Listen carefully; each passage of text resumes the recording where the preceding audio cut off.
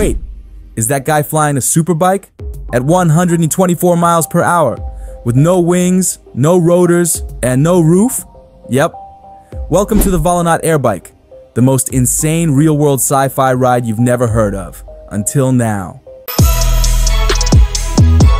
Meet the Volonaut Airbike, a real-life flying superbike that just took off for the very first time.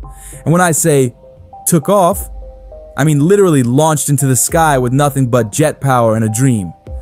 Oh, and it goes 124 miles per hour.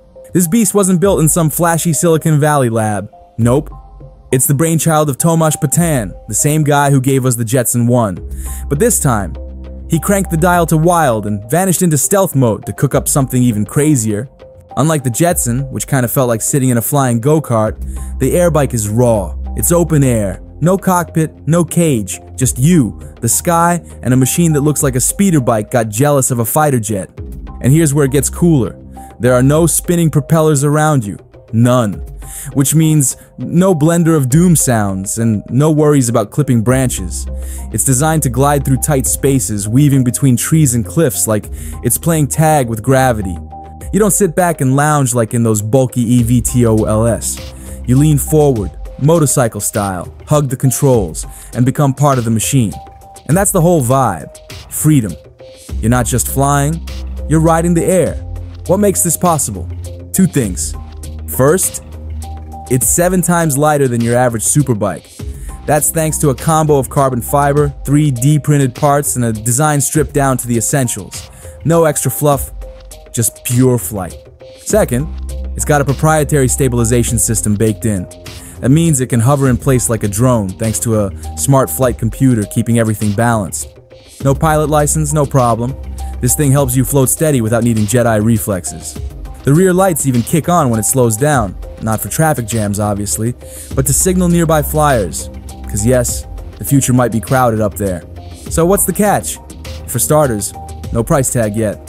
Volonaut's keeping quiet on how much it'll cost, or when we can get our hands on one.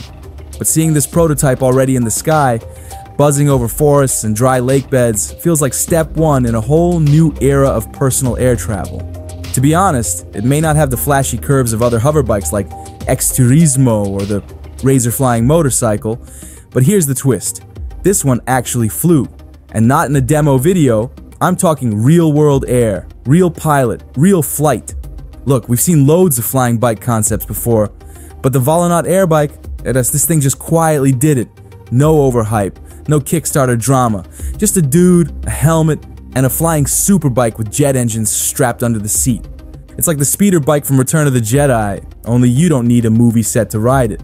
The future just got a lot louder, a lot faster, and a lot more fun. So what do you think? Would you fly one of these? Or does the open-air design give you instant face full of bugs vibes? Drop your thoughts below.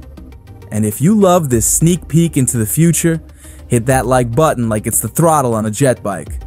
Oh, and don't forget to subscribe for more tech that feels too wild to be real, until it is.